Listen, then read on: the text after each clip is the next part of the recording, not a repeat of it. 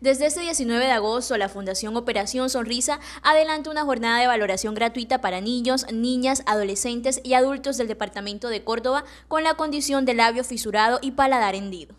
De acuerdo con Andrea Díaz, coordinadora regional Caribe de la Fundación, son 150 personas, principalmente niños y niñas, las que se inscribieron para participar de la jornada. Sin embargo, se espera la llegada de más ciudadanos. En este momento, por medio de un proceso de inscripción previo a esta jornada, tenemos un total de 150 pacientes que fueron programados en estos 3 días. Sin embargo, por el voz a voz nos están llegando otros más y puede que fácilmente seamos unos 200 pacientes valorados en esta jornada.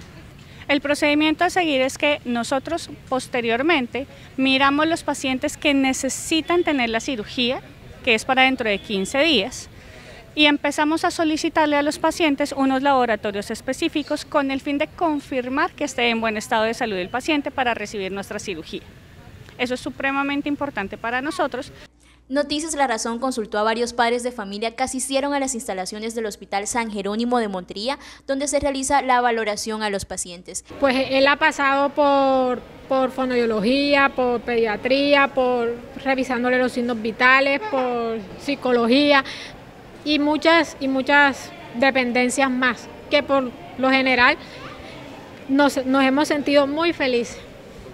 Nació con labio y paladar hendido y he venido todo el proceso realizándolo con la Fundación Operación Sonrisa. Ha sido lo mejor que Dios puso en mi camino para el proceso de mi hijo. Ya se le realizó la cirugía de labio, fue todo un éxito.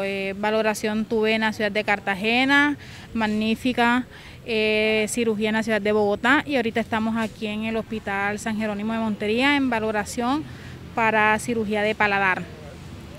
La atención en la jornada, que se desarrolla con el apoyo del Club Rotary de Montería y las directivas del Hospital San Jerónimo, irá hasta el próximo 21 de agosto en los horarios de 8 de la mañana a 5 de la tarde.